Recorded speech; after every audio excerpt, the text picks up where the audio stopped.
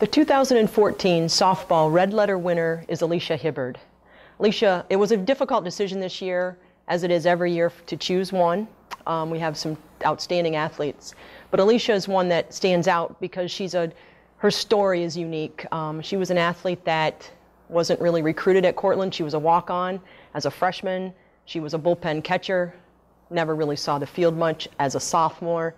She was a backup third baseman, never saw the field much.